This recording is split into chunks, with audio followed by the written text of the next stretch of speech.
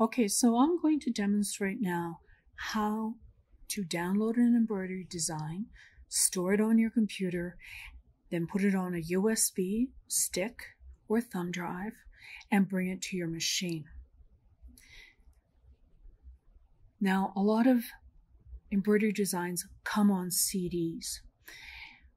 Newer laptops, tablets do not have CD drives on them anymore.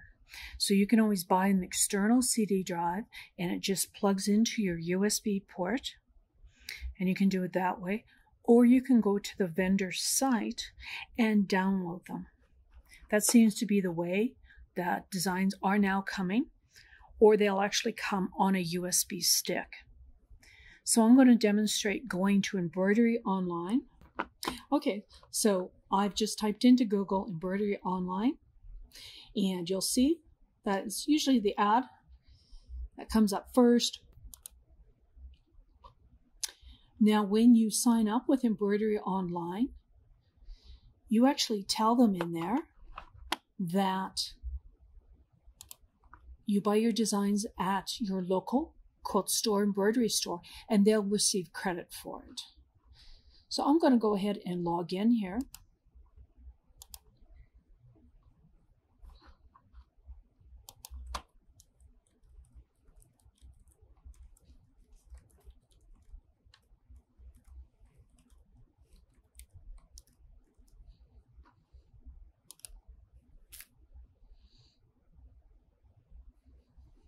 Okay, so there you're going to see what wonderful designs that I have purchased.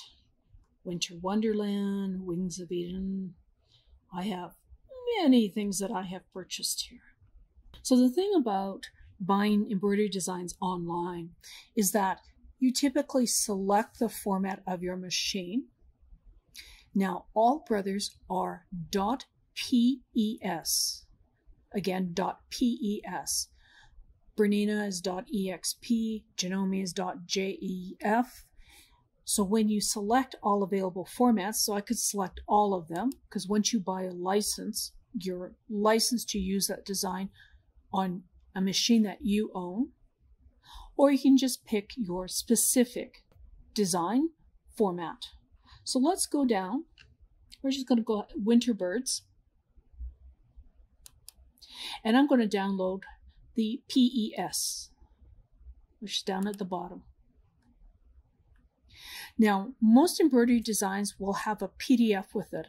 Now, PDF means it's a document that you're going to print out, and it's going to have important information on it, such as, I'll just click on this one. Now, you'll notice that it will download and it'll be in the bottom left-hand corner of your browser. If I go ahead and open it, it's going to show me all the designs that are in this bundle. It'll tell me the size. So if we take a look at chickadee number 1, it tells me what the size in inches or in millimeters and how many stitches. So the first chickadee, it's only a 3.6 by 4.24. So if your machine has a maximum 4x4 hoop, that design is not going to work. You will not be able to stitch it out. If I go over to chickadee 3, it says 3.7 by 3.08. That will work in a 4x4 hoop. So one of the important things about buying an embroidery machine, buy an embroidery machine with the biggest hoop that you can comfortably afford. I have found through trial and error, buying a machine with a limited hoop size limits on what you can or cannot do. So try to buy a machine with the biggest hoop that you can afford, and then you can do a lot more. So it gives me all the designs. So this is really good to print out, and I keep mine in a binder. So I'll have a little tab page that tells me these are winter birds, and then I have all this information available. You see there's quite a few. Now, the most important part here, it tells me which threads I want. Now, because Embroidery Online is done by OASD, this is going to be the threads that we have here. So here's the numbers. So this is all isocord thread.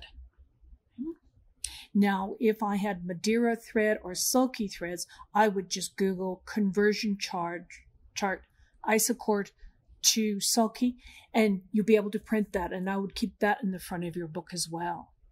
So this is where, if I look at here are all the colors that I need in order to do those stitches. Now those are their recommended colors. You don't always have to pick their colors. Sometimes I like to change and pick whatever color I like. Okay, so that's the PDF. Let's go back to my downloads now. I'm going to download Winter Birds, and I've selected PES for the file extension, and I'm going to download all because this was actually a collection. So now if I look in the bottom left-hand corner of my screen, it says the number 12208, which doesn't mean a lot to you, .pes.zip. Because embroidery files, when you have a collection, you have many embroidery files, a zip file means that they'll compact them so you can download them easy.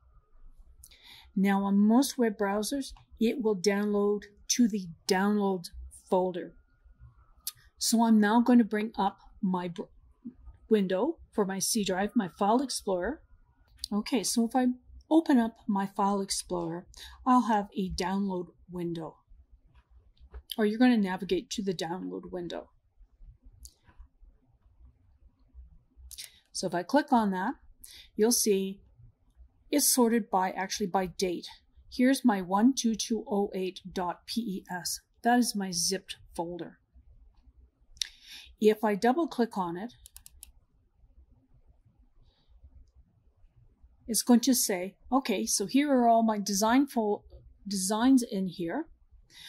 You need to take one extra step. You need to extract them all. So this is just giving you a view into that zip folder.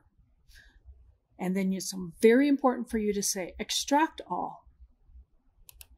So when you hit extract all, this window is going to pop up. Now, I find that most of my students lose their files on their computer.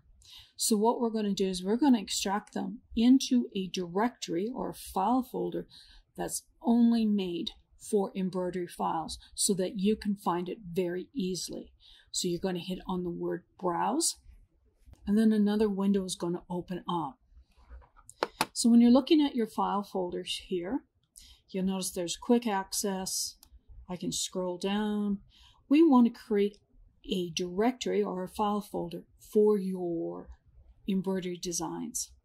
Right now, this laptop is pointing to OneDrive, which is a cloud storage. You don't want that.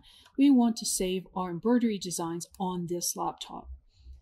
In this case, it's on the D drive. Yours would typically be a C drive. So if I click on the D drive, I'm going to create a new folder, and I'm going to call it by a name that I'm going to remember. So Linda's Embroidery Designs. Enter. Now I can select that folder. You'll see it's still highlighted. Now I'm going to select extract. So if you just look quickly at the window, it says D here because all my data on this laptop is stored there. Yours is typically a C drive. I'm going to extract all of my embroidery files. And so I'm back to my file folder. You'll see that it says Linda's Embroidery Designs, and here are all my embroidery designs. So now we have all of our embroidery designs on the right-hand side of our screen. We're going to click, hold, and drag them over to my USB. I have a Kingston USB stick into this laptop, and it's an E drive. As you'll notice that I create folders on my USB for Brother. I did a Kimberbell Nomies event. I'll have some Kimberbell and more Kimberbell. I like to create file folders on my USB just to keep them separate. It's really easy to get lost in your files and not know where what is. So I'm going to go ahead and open up the Brother file folder.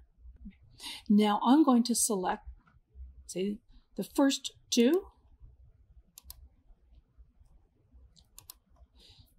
So if you want to select more than one file, you just hold the Shift button down. Then I just click, hold, and drag it over to my USB. It'll say, copy to brother, that's in the directory I am. Copy and let it go. That's it. Now my embroidery files are on my USB stick I can take to my machine. So just to recap, you go to the website, you download the files that you have purchased. They almost always come zipped. Then on your laptop or computer, you're going to extract them. Very important to extract them. Make sure you extract them to an embroidery directory so you can easily find them. Sometimes your computer is set to extract to a documents folder or a picture folder. You'll never find your embroidery designs. So extract them to your embroidery design. Open up your file browser again. Insert your USB, click, hold, and drag it over. Now you are ready to take it to your machine.